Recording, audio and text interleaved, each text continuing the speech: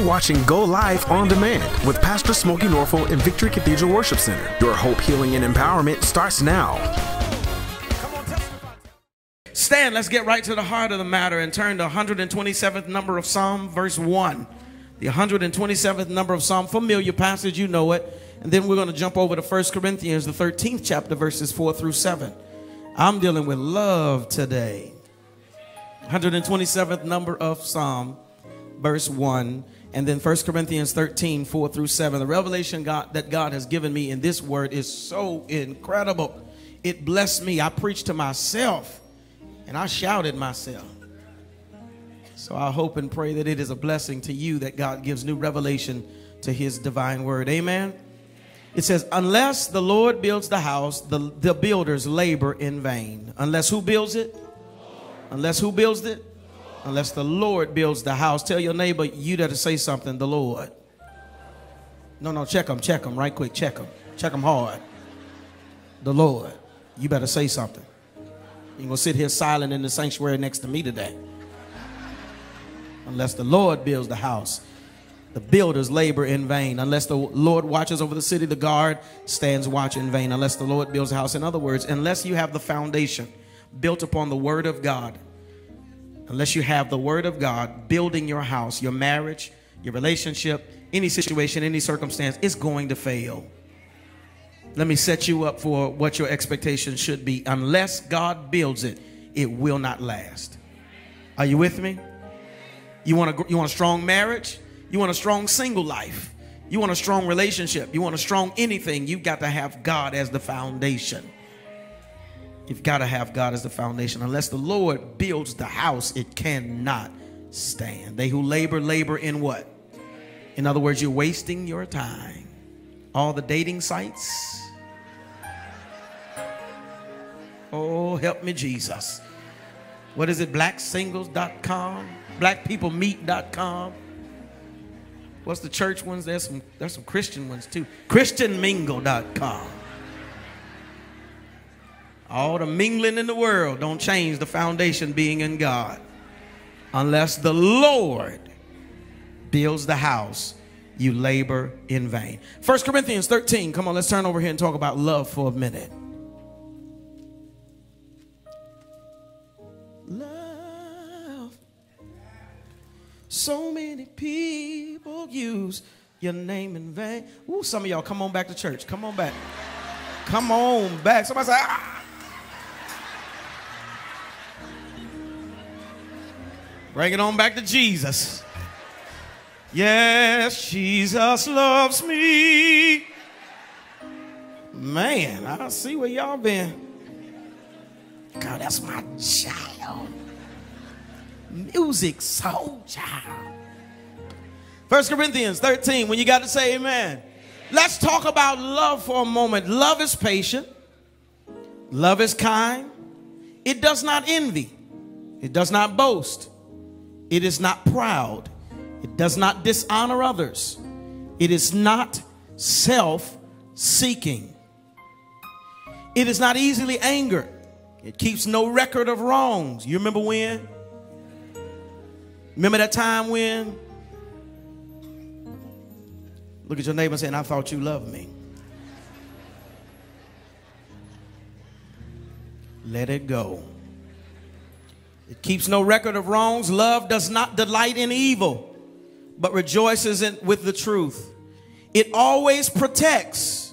It always trusts, always hopes, and always perseveres. God, give me grace to preach and to teach your word on today. I thank you for the privilege and the honor of being in this sacred place. Let our time together not be wasted, but let it be fruitful. The word of the Lord that is going forth, let it impregnate our spirits with possibility and potential, and let us leave here better than we came. In Jesus' name, thank you for what you're about to do. You set it up, and we thank you for giving us a greater understanding. Let the redeemed of the Lord with a great expectation and anticipation of what God is about to do shout hallelujah. You're not expecting much. Shout it like you mean it. Now say amen. You may be seated in the presence of our awesome God. So, I have a few pictures for you. And And hopefully these pictures will help us. I've been trying to find pictures of what love looks like. I'm trying to see even if I see it in the congregation today. We in trouble. So, check these pictures out. Is this what love looks like? Bonquisha?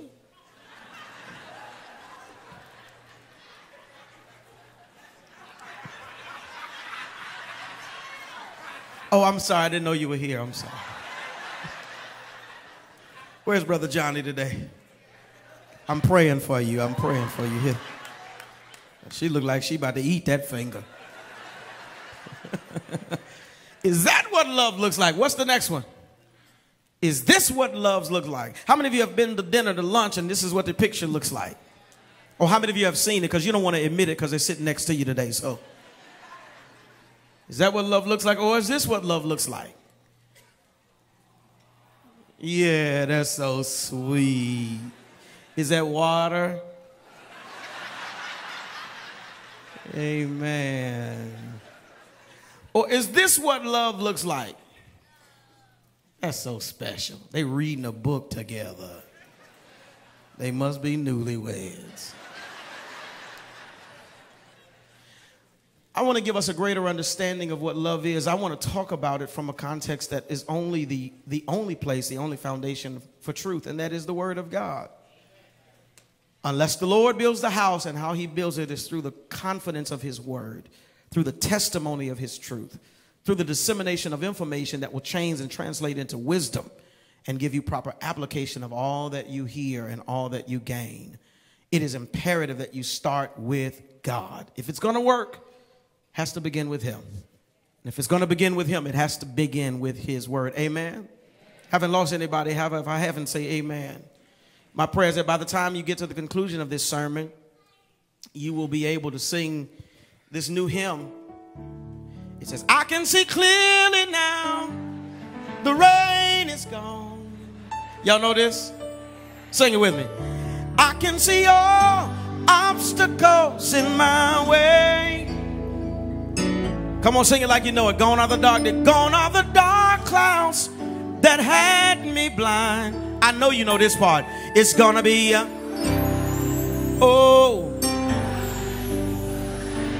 slap your neighbor and say, stay on your note and sing. It's gonna be a bright sunshine. Yeah, I can't wait. The reality is, many of you can't see a bright, sunshiny day because you've been informed by several different capacities or several different facets of life, but they don't equate to being the truth.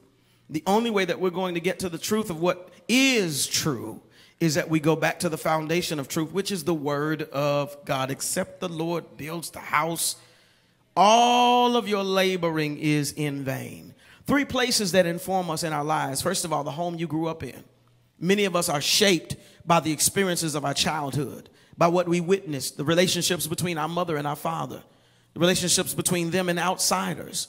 We now are informed and we become what we behold. That's why you've got to be careful what your kids behold.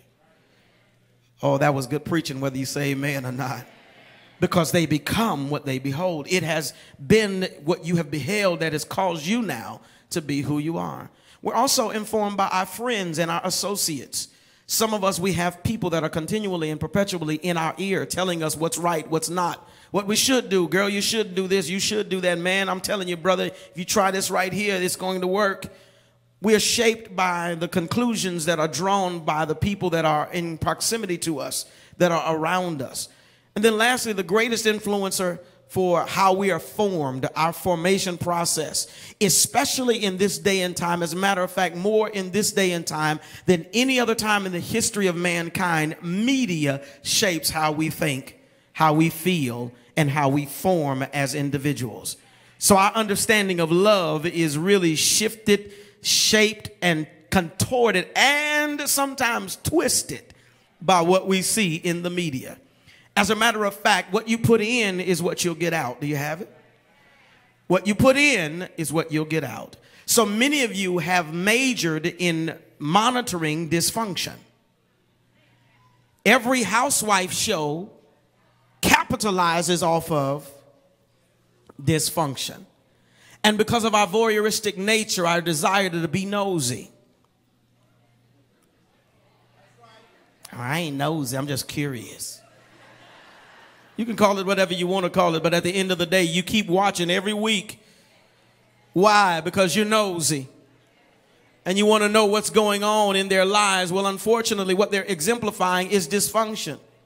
As a matter of fact, we have a former member. She's probably watching right now, and I love her to death. I'm not going to call her name, but I love her so much. They put her off of one of those shows because she didn't have enough dysfunction. They wanted more drama, more. Come on, give us more. We need more. Pick a fight. Beat somebody up on a boat. Y'all will get that later. But we want to make sure that we have the dysfunction because people are drawn to this. Unfortunately, it's the reality of our lives. And it has formed us. It has shaped us, whether you know it or not. Subtly, in very subtle ways, the messages have been distributed to us. Everybody's rooting for Olivia Pope. But Olivia Pope is breaking up a happy home. Help me, Holy Ghost.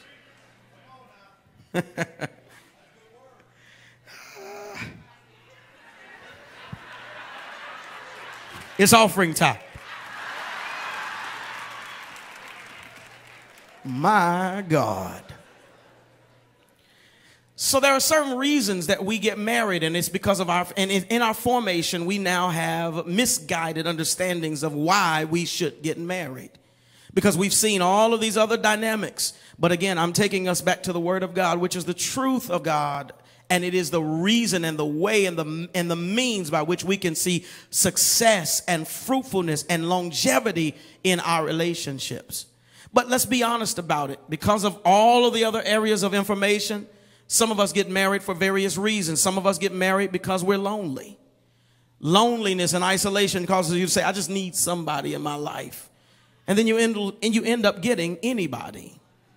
Oh, my God.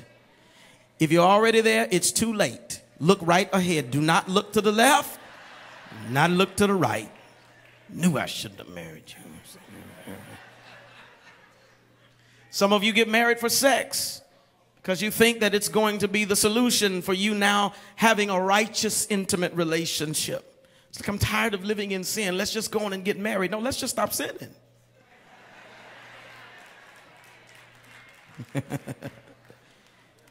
Well, we living together, we shacking. My mama, I'm shacking up. Let's just go on and get married. And then you marry someone who is not a suitable mate because you married them for the wrong reason. Some of you marry for escape. Some people marry for escape. They want to get out of their current circumstance.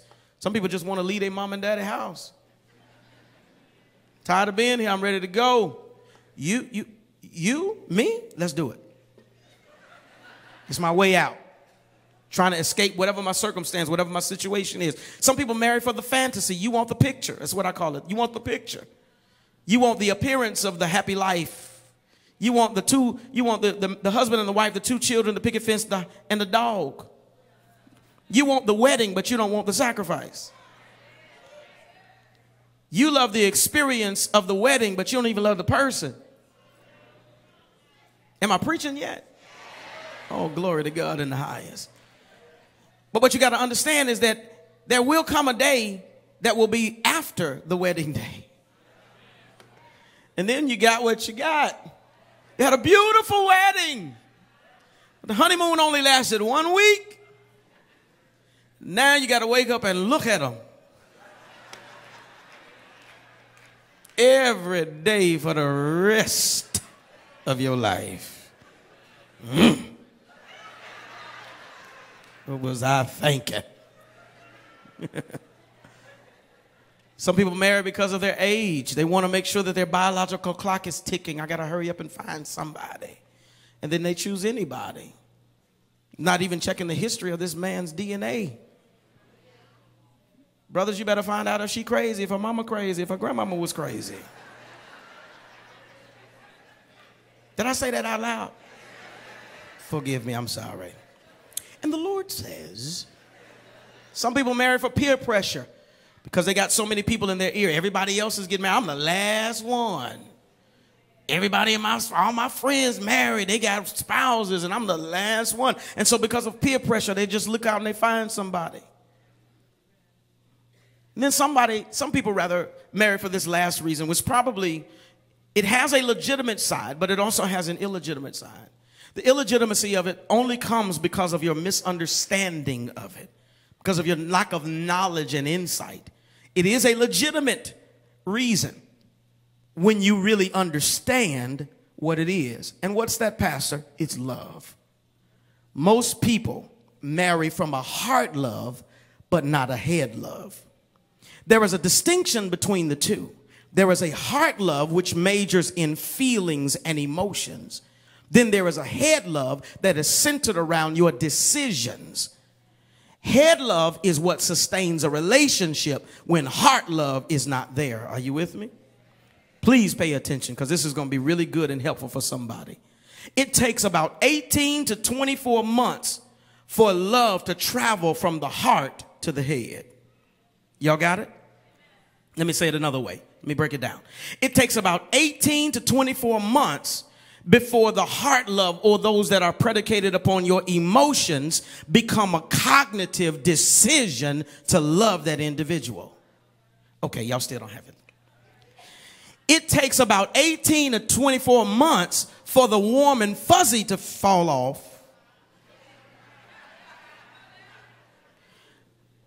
for reality to set in that this person is who they are.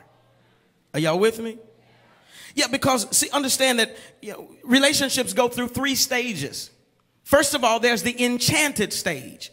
When you first get together and you want to talk all day, you wake up in the morning and the first thing on your mind is, what you doing?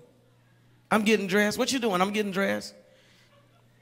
What's that noise? I'm brushing my teeth. Because everything is so cute and, oh, it's so special. I just love him. She's so sexy. And you want to spend every waking minute together. And then about 24 months later,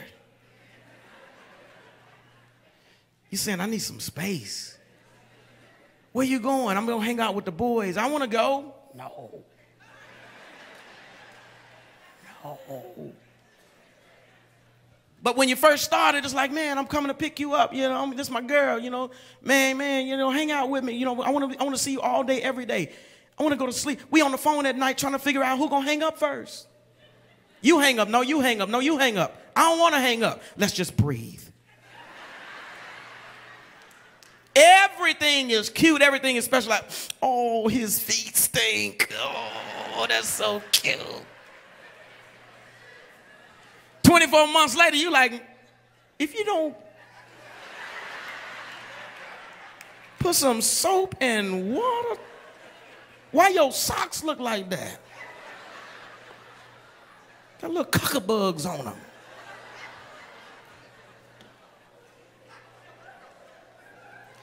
Pray for me. I'm doing the best I can. Enchanted stage, everything is cute, everything is warm and fuzzy, everything feels good, everything is emotionally just tantalizing. You just can't get enough of each other. But then you move into the disenchanted stage.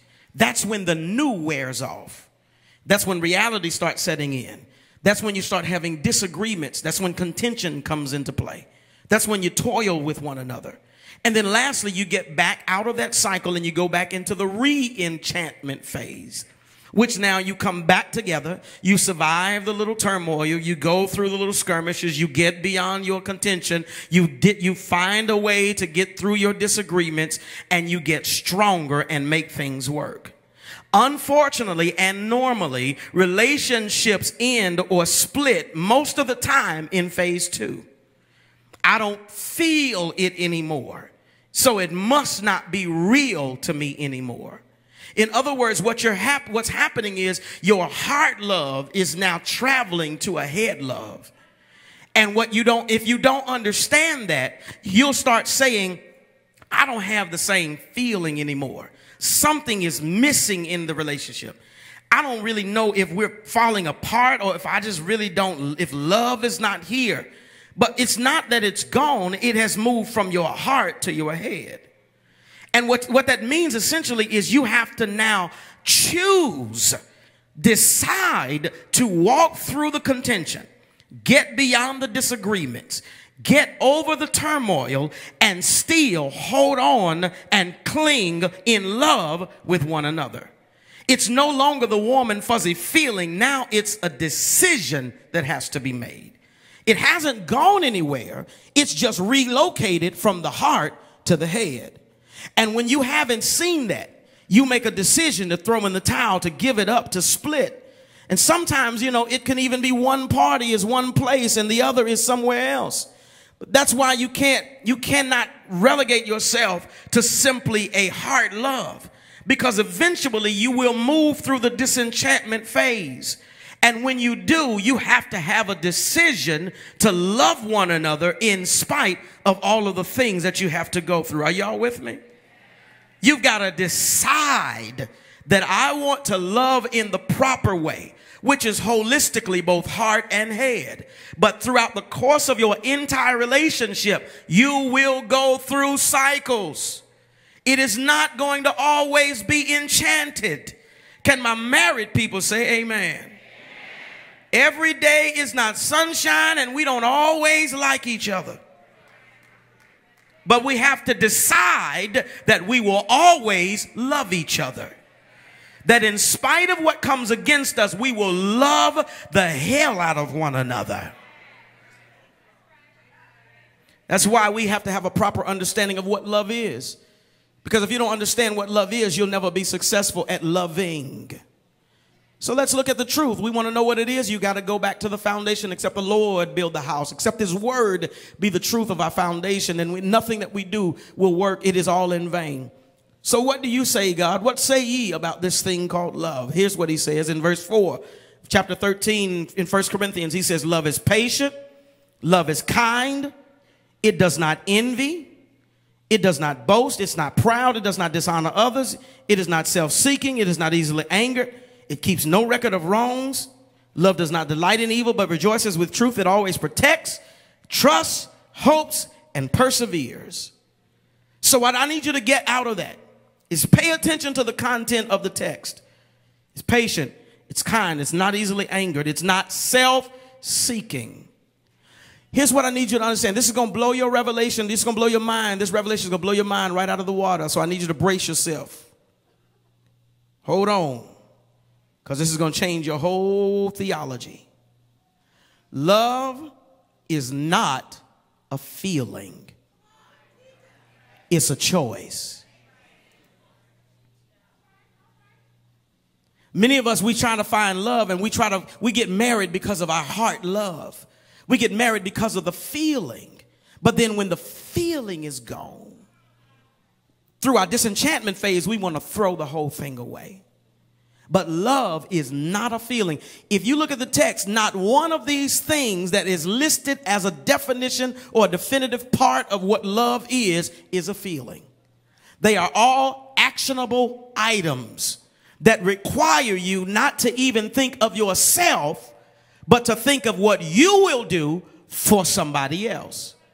Love is patient. That's me doing for somebody else. Love is kind for somebody else. I don't envy of somebody else. I don't boast. It's not self-seeking. It's not easily angered. I don't keep any record of the wrong that others do to me. It is not about me. It is about somebody else.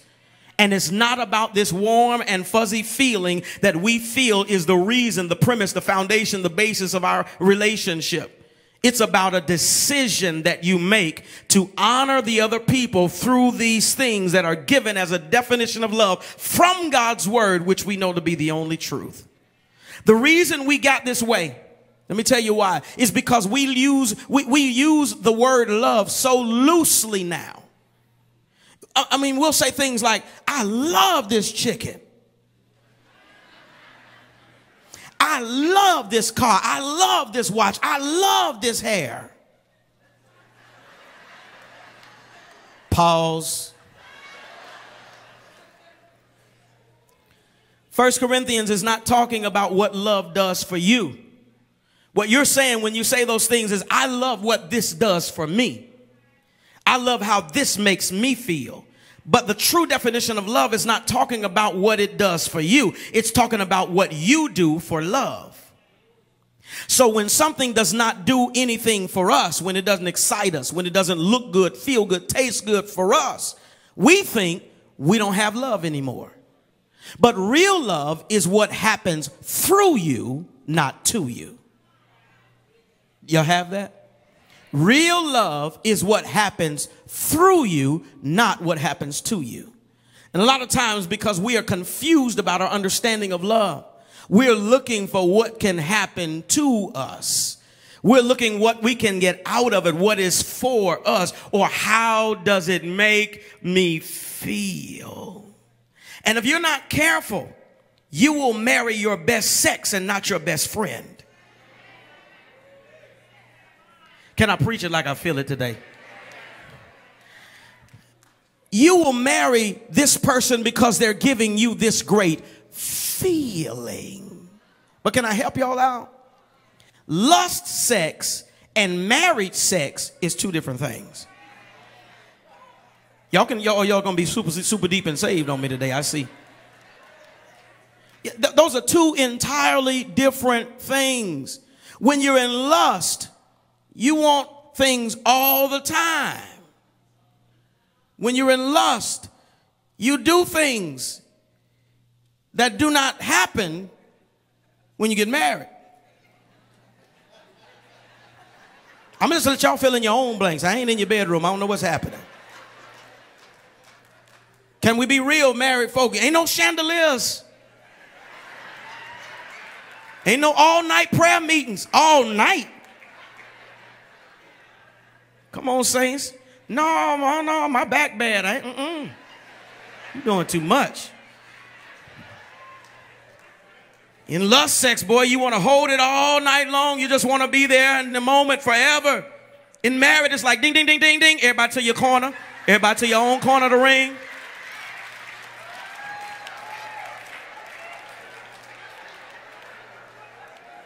Am I telling the truth? Help me, Holy Ghost.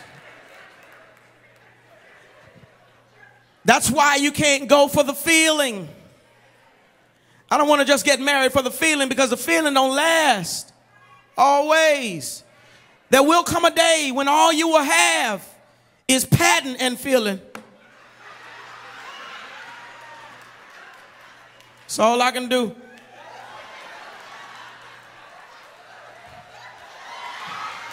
Ain't got nothing else left.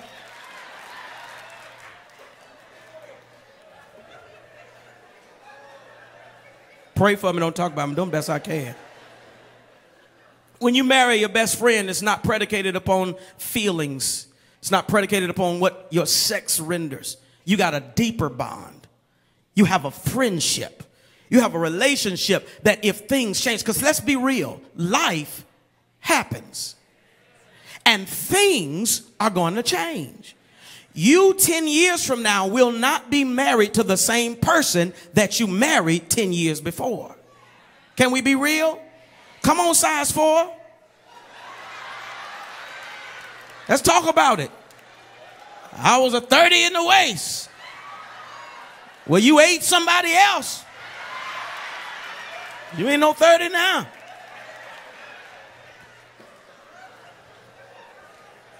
I'm trying, y'all. I promise I'm trying. I couldn't do it like this at 7:30 service, so y'all getting a little bit more. My mama was here at 7:30.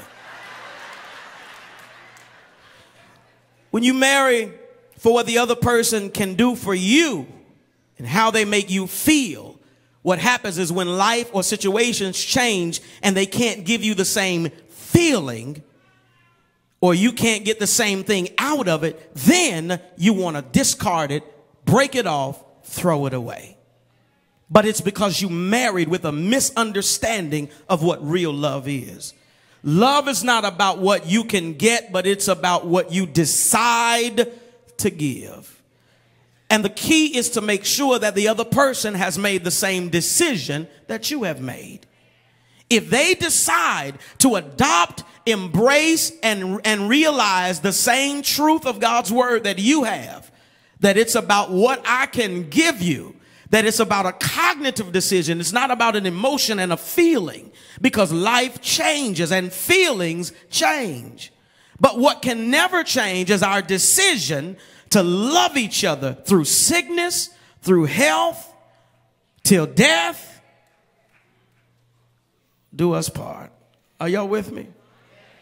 Slap somebody until your taste leaves their mouth and say, he is preaching to you today. He is preaching to you today. If you're at home, just slap yourself. Preaching today, boy. You are preaching. So, Pastor, help us out. We want to know what the foundation of love is. We want to know what the foundation of marriage is. We want a sound relationship. For those singles, this is going to help you prepare yourself.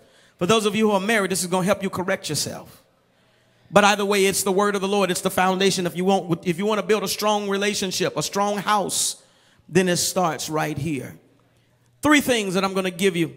Three major things that I'm going to give you. And I'm going to give you some ancillary things there under. So just be prepared to write and get ready to flip through the word of God. We're going to hang out in Genesis for quite some time, so you might want to go on and go there. Genesis, the first chapter, verses 26 through 28. The first thing that you need to understand, or the first foundation of marriage, is to know that marriage was created with a plan. God had a plan for marriage. He had a sustaining, sanctified, divine plan for marriage. In Genesis 1, 26 through 28, it says, and God said, let us make man in our image. Whose image? God's image. Let us, meaning Father, Son, and the Holy Spirit. In the beginning was the Word was with God, the Word was God. We know that in John, he says that the Word made flesh was Jesus Christ. So then when he says, let us, he's saying, let us, as in the Godhead. And God said, let us make man in our image, in the image of God, after our likeness. And let him have dominion. Let them have dominion over the fish of the sea, the fowl of the air, the cattle, over the earth, and over every creeping thing upon the earth. So God created man in his own image. In the image of God created he him. Male and female created he them. And God blessed them, and God said to them, what? Come on, read it out loud. And replenish the earth and subdue it, and have dominion over the fish, the sea, the fowl of the air, and over every living thing that moveth upon the earth. Be fruitful and multiply. God's plan for marriage was to reproduce himself in the earth. So what you have to do is get over yourself and understand that marriage was not just created to benefit you, but marriage was created to benefit God. It was created to bring glory to God by recreating or reproducing himself in the earth. His instruction that he gave was, you will recreate people that look like me because you were made in my image, and you will raise a godly seed. That was the whole reason behind it. The marriage was created with a plan. It was two dynamics of that plan: procreation and recreation. Procreation, I need you to recreate yourself because you were made in my image, which will recreate me in the earth and cause godly seed to populate the earth. So I'm doing this to bring glory to myself. But in the process, I'm also recognizing that it's not good for you to be alone. So I'm going to give you a suitable helpmeet to be with you. Someone that I can create that's going to be your companion in this process. So procreation and recreation. Let me say it a different way. The monkey's got somebody to play with. The giraffe's got somebody that they can hang out with. Everybody's got somebody that they can be with except for you. Because I just created man and I didn't create woman yet. So he then reached into man and he creates woman.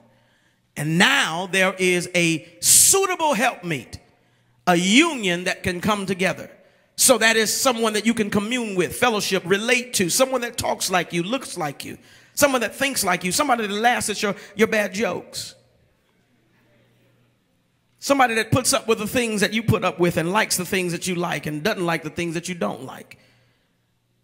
He gave you procreation and recreation. There is a plan for God, for marriage rather, in God. Second thing that you need to understand about the foundations of marriage is that you are connected by divine power.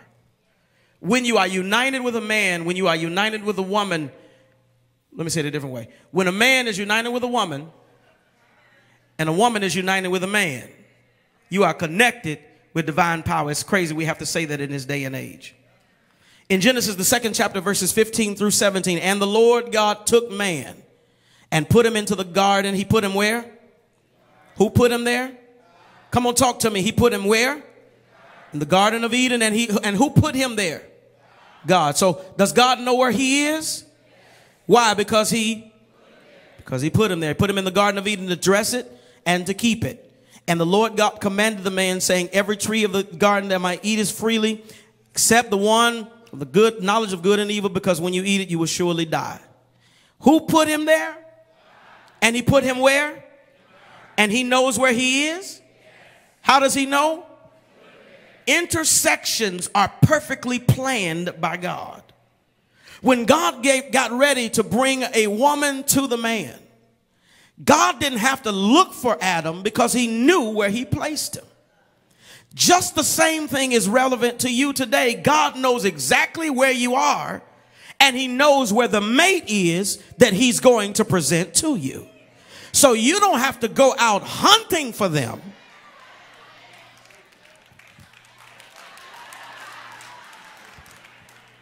It's not about a little fat baby with an arrow striking somebody in the heart. It's about God divinely orchestrating and setting everything up. The steps of a good man are ordered by the Lord. It will be because of God's divine leading that your right person, that suitable mate, will be right in the right place at the right time, introducing you to the right people. Are y'all with me? So you don't have to force it. Some of y'all showed up because you heard that the mate was in church. I met Carla Norful, who was Carla Morris in J.C. Penney. She wasn't even in the church like that. She was listening Too Short. Don't y'all tell I told you. You better not say nothing. Tupac. She was a ghetto prophetess.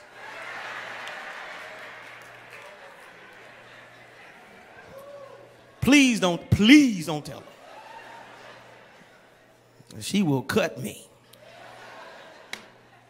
God set it up. God knows where your mate is. The same way he knows how to bring you money for your light bill. He definitely knows how to bring you the person that's going to spend the rest of your life with you.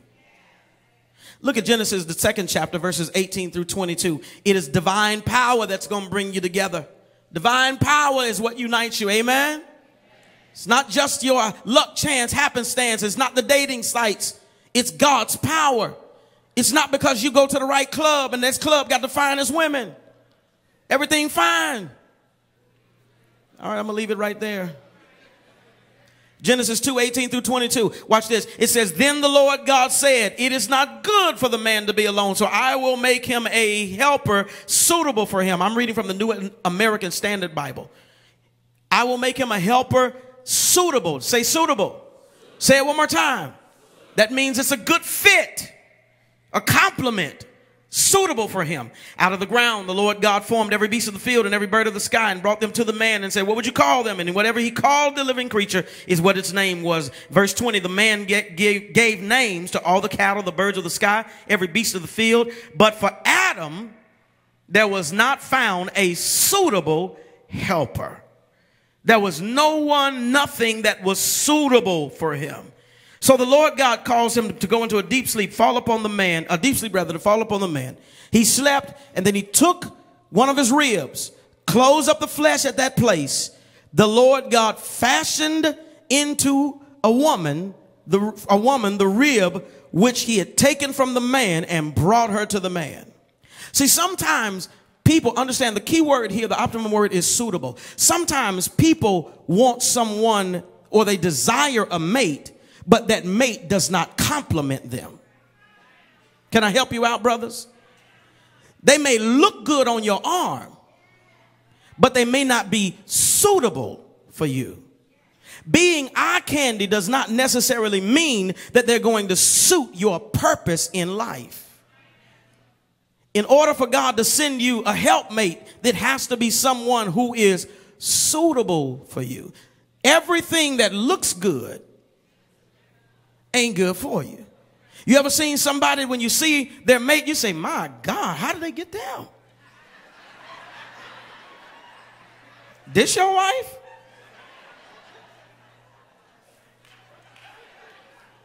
If you say so. But then they open their mouths and you're like, oh, yeah, I get it. Because they don't have sense God gave a bullfrog. But they look so good. And you realize once they open the mouth, they say, thank God you got a nose. Because if you didn't have a nose, you wouldn't have nothing between your ears. Now, don't you say that to anybody. Suitable, say that word.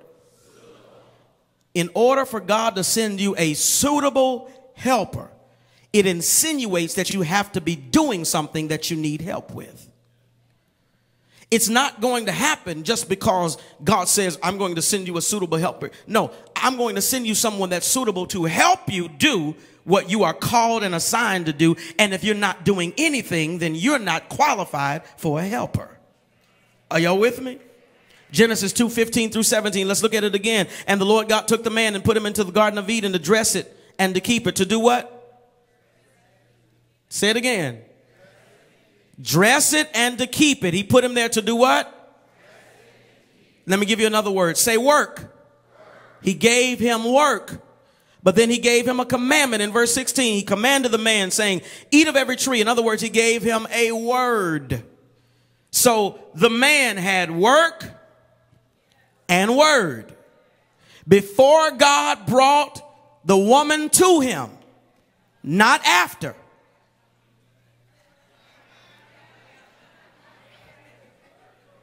If you're not working on a dream, something bigger than you, something that God has obligated you to do, then God is he's not obligated to send you someone to help you.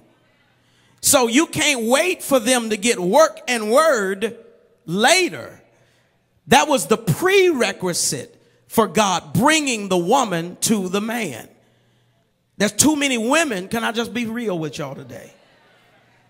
They'll see work, but they don't see word. And if they don't have both, then they're not suitable.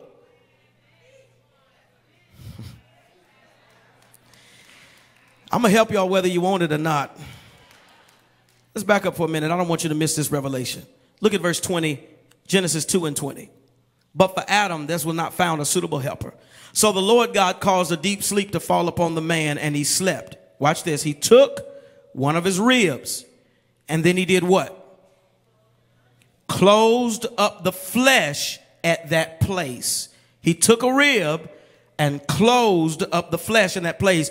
He took a rib, then closed up the flesh in that place. And watch this. Then he fashioned woman from that rib. So he created man, but he fashioned woman. Let me do it again. He created man, but he fashioned. Brothers, y'all ought to be able to say amen right there. Glory to God in the highest. Thanks be to God. Thank you for fashioning. Thank you, Lord. He fashioned woman, and then he brought her to the man. Y'all have it? Here it is. He brought her to the man, but it was a prerequisite before he brought the woman to the man. If you look at what happened, he put him into a deep sleep, took out a rib. But the key here is that he did what? Closed the wound. Too many sisters are finding wounded men, but the wound is not closed. Until the wound was closed, God said, you're not ready yet for me to bring the woman to you. So he had to first close the wound. Let me help you understand. You are not capable of closing the wound. Instead of trying to find a project and becoming a divine, spiritual, and emotional surgeon, How about you give them Jesus?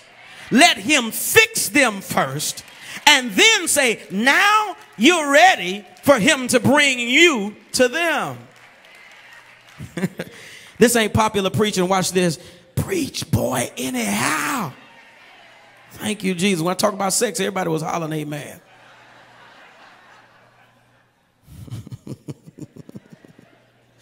Help me, Holy Ghost. When you have work, when you have the word, when you have wholeness, when you have been restored by God, now you're qualified for a suitable helper. God is not obligated to give you help and you're not even working. And I'm not talking about a job. You can have a job and still not be living in purpose. I mean, you're working on something that is divinely assigned. The passion and the purpose for your existence is tied around what God has created you to do. And that's what your work is. All the rest of it is on the way to that desired destination. Everything else is a stepping stone for you to get to your purpose. But until you are in your purpose, you truly have not experienced the work that God has for you. Are you with me? Lastly, and this is the biggest category of all, if you're going to understand the foundation of relationship or the foundation of marriage, understand that you come together by godly precepts. God brings you together by godly precepts. In other words, there are rules, there are laws, there are principles that have to be put into place. And God has given you those principles. Look at Genesis 2 and 23. Genesis, the second chapter, Genesis, the second chapter, verse 23, 24, and 25. Genesis 2, 23, 24, and 25. The man said, this is now bone of my bone and flesh of my flesh. She shall be called woman, because she was taken out of man. For this reason, a man shall leave his father and his mother, and be joined to his wife, and they shall become one flesh. And the man and his wife were both naked, and they were not ashamed. If you are having any trouble in your marriage, where are my married folks? Let me see your hands. All right, I'm preaching to you now. If you are having any troubles in your marriage, it can be traced to one of these four things. And it's found in the godly precepts of this text. First of all, verse 24 says, for this reason a man shall what? Say it again. Say it one more time. Married folks, say it louder. Leave his father and his mother. First thing that you need to check is cutting. Cutting. C-U-T-T-I-N-G. Cutting. That's the first thing that needs to be checked if you are having any trouble in your relationship. Cutting. For this reason a man shall leave. Another word to say it is cut his father and his mother off. Now, it doesn't mean that you don't honor them, that your days may be long in the land which the Lord your God has given you. Doesn't mean that you don't love them. But what it does mean is that you cut them off as the priority of your life. It's real quiet at 10 o'clock. I'm going to have to work this thing right here. If you're having trouble, you need to figure out what is remaining in your life that's more important than your spouse. And that needs to be cut from your life. For this reason, now it names a very vital relationship. The reason that it says your father and your mother is not that it's exclusive to father and mother, but it's preaching, it is giving you and instructing you that this is the most vital and valuable relationship that is known in the lives of mankind. Our relationship with our mother and our father are the most important relationships that we have. So it's saying that if I'm instructing you to cut your mother and your father as the principal priority in your life, then every other relationship should not come close to being a hindrance in making your spouse your priority. Are y'all with me? Sometimes people are having problems because there are some things that need to be cut from their lives.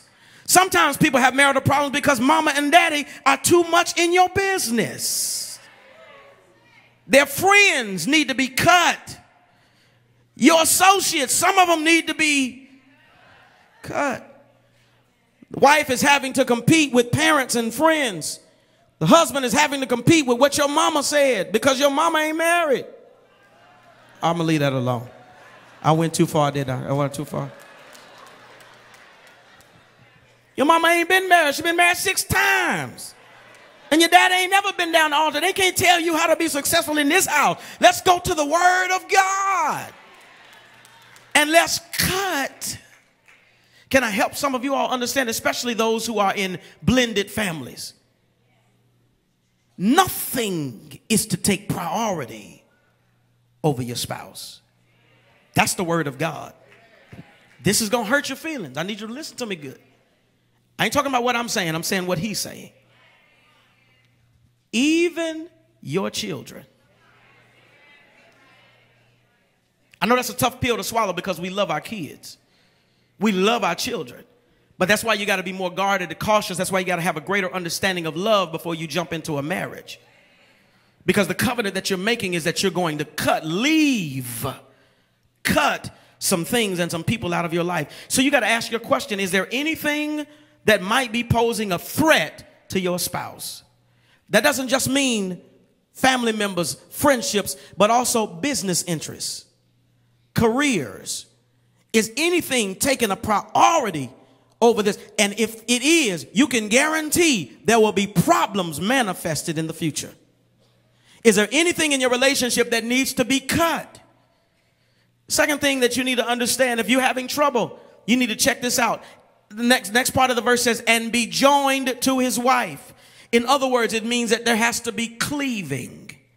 It means to cleave is to overwhelm them with love. It is to reaffirm them, to validate them, to create security for the woman, to create affirmation in the man.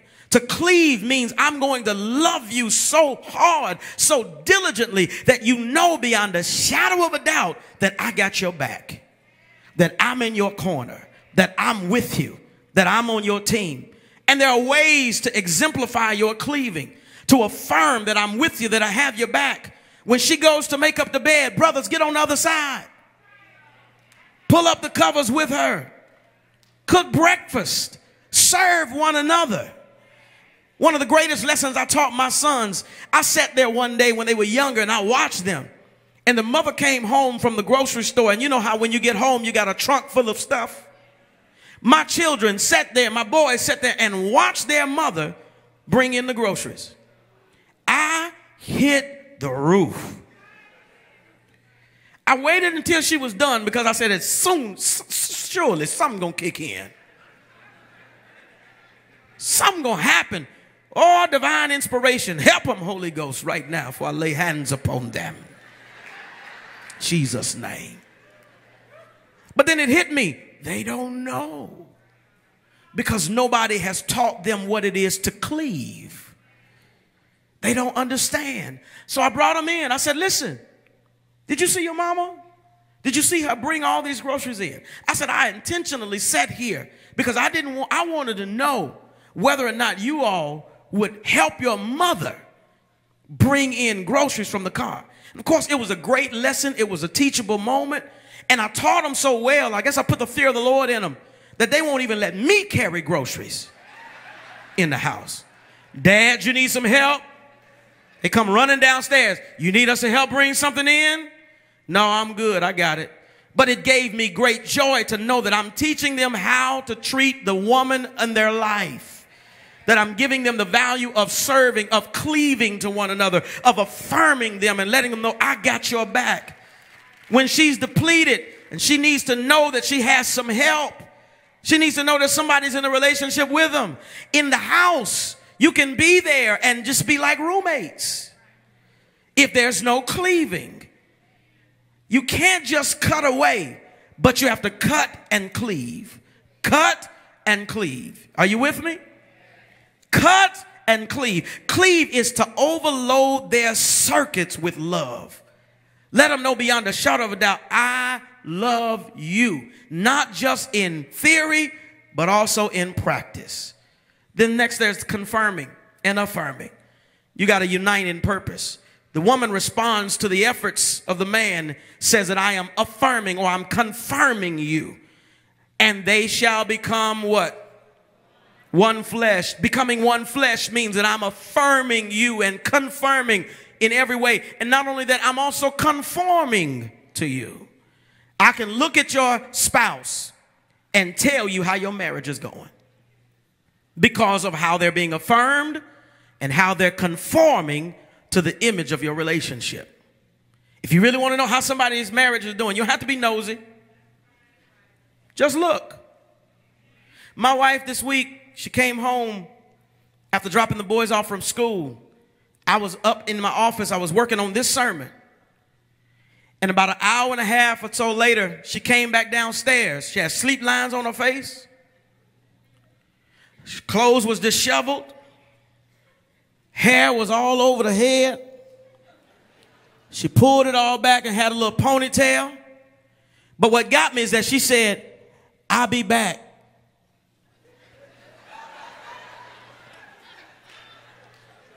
Where you going? You people gonna think I'm Harpo and I done beat you. What's going on? What's up? What's wrong? What's going on? Because you're a reflection of this relationship. And they gonna swear I am beat. I knew Pastor was beating First Lady. I knew he was beating her. But she said, "I'm going to the beauty shop." Carry on. Don't make no stops. Go straight to the shop.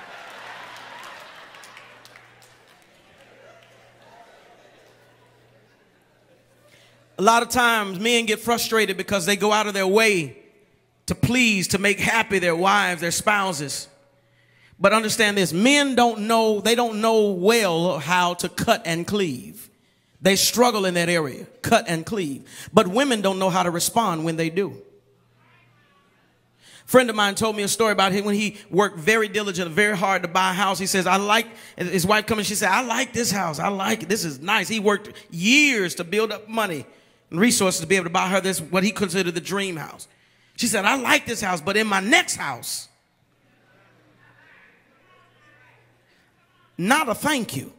See, it makes the man say, "I tell you what, I ain't doing nothing else." They feel unappreciated. Please understand me, and I got to say this because I'm black. If you're married to a black man, you must affirm him. You absolutely must affirm him. Most black men are in a desert when it comes to celebration. 90% of the places that we go, we are tolerated, not celebrated. Everywhere I go, I'm a suspect. And don't let me have on sunglasses and a hoodie. So if the world sees a suspect, then when I come home, what I really don't need to be is beat down in the streets and then beat up at the house. Come on, I wish I had some brothers that would say amen right through here. Let me help you understand this. Delilah was not attractive. Everybody knows the story of Samson and Delilah. Delilah was not an attractive person. And she didn't sleep with Samson. Samson had slept with a prostitute right before he went with Delilah. She didn't sleep with Samson. But she got more out of Samson than anybody else was ever able to get out of him. Why? Because she knew how to stroke his head and speak to the king that was locked up inside of him. There are two things that are inside of every man. There's a king and a fool.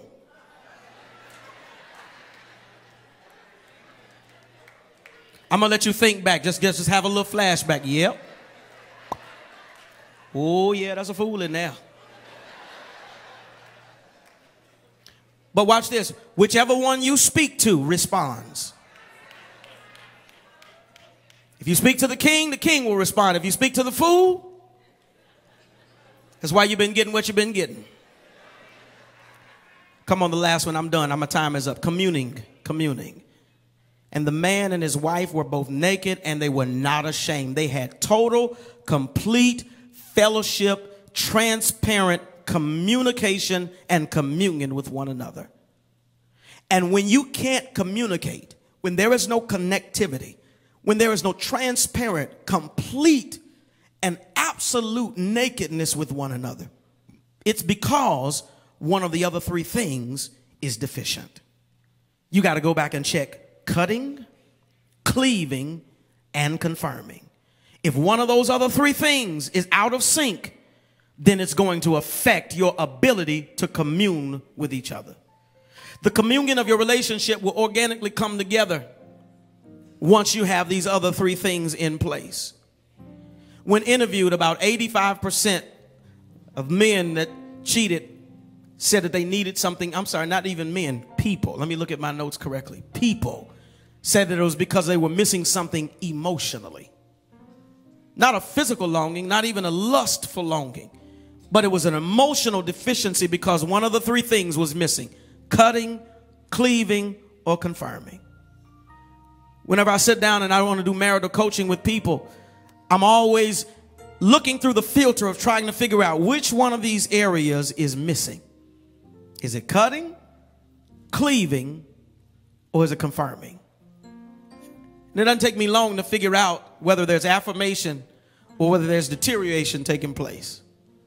Whether they're confirming or whether they're trying to crucify one another. Whether they need to let some things go, cut some things off, or whether they're coming together and unifying against the world. My prayer today is that something that I've said, something in the Word of God, has moved you to a position that you desire to be pleasing first to Him by honoring the godly precepts of His Word, understanding the true principles of love, for looking for Him before you look for them. Know that He will bring them into the right place. My prayer is that God has moved in this place today so that your relationships will be stronger. Your marriages will be such that the enemy cannot prevail against them. If I have helped you with His Word today, then don't think about me, but I need you to tell God thank you right here with a shout of praise. Oh, bless Him, not me. Come on, thank Him. Lift Him, honor Him. Tell Him, I appreciate you speaking into my life. I'm better now that I came. I'm better in Jesus' name. Come on, stand all over the building. God, in the name of Jesus, I thank you for your word. Thank you for the godly principles and precepts that you have taught me on today. Thank you for unlocking my true understanding so that I know what love really is. Thank you that I won't continue to look for feelings, but I am looking through faith. Believing, God, that the word of the Lord is my only truth. It is my foundation. It's going to give me what I need to be fruitful, to be successful. Thank you, Lord, that my relationships will be stronger as a result of having followed you. For every married couple, lift your hand in the air right now in the name of Jesus. I speak over your marriage. I declare victory over anything that the enemy has thrown against you. God, give grace and discernment that they will understand where cutting needs to take place. Give them the power and the strength beyond themselves to cut things and people that need to be cut out of their lives. Give them now the grace, the capacity to cleave one to another and love each other in a way that is beyond their own natural capacity. Give them a head love and not just a heart love. Let them make a decision today to love in spite of. The truth of the matter is, God, you love us in spite of. None of us have been perfect in your sight, and so give us the ability to love like you love. Agape and unconditional. Every married person, put your hand down. If you're single, slip it in the air right now in the name of Jesus. For every man, every woman, every boy, every girl, every person that is single under the sound of my voice, give them the right and righteous way. Let them now operate and function in the truth of your word. And there are some people, God, who've had failed marriages. Give them the ability to understand and know that they're not a forgotten people, that you forgive them so they can forgive themselves, and understand that they move forward with your truth, that every decision that they make hence now and forever will be a decision that is graced by you. Give them spiritual discernment to see what they need to see, to discern and feel what they need to feel, but to do what they need to do. Help them now, oh God, in every area. And for every married person, every single person that receives this prayer for your own sake, I want you to lift your hands, both of them, and give God a shout of praise that reverberates to heaven. Come on, thank him in advance for what he's about to do. Glory to your name, Jesus. Oh, glory. Hallelujah. GYA. It means give yourself away. And at Victory, it's more than just a slogan. It's who we are. We're living to be missed, not just remembered. And thanks to your generous support, we're changing the world one heart at a time. Find out more and give now at getthevictory.org/GYA. We hope you were blessed by today's message. For more information about what's happening in and around Victory, visit us online at smokienorful.com. Thanks for tuning in. Have a great week. Be blessed and keep walking in victory.